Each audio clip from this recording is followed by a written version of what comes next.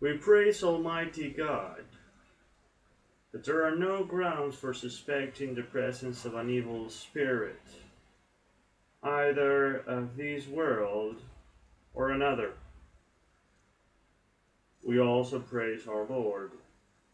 The debate, which we are so greatly honored to host, may now proceed without a shadow of fear.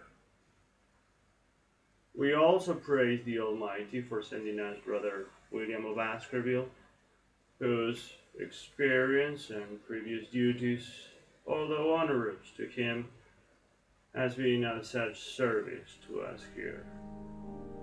May serenity and spiritual peace reign in our hearts once more.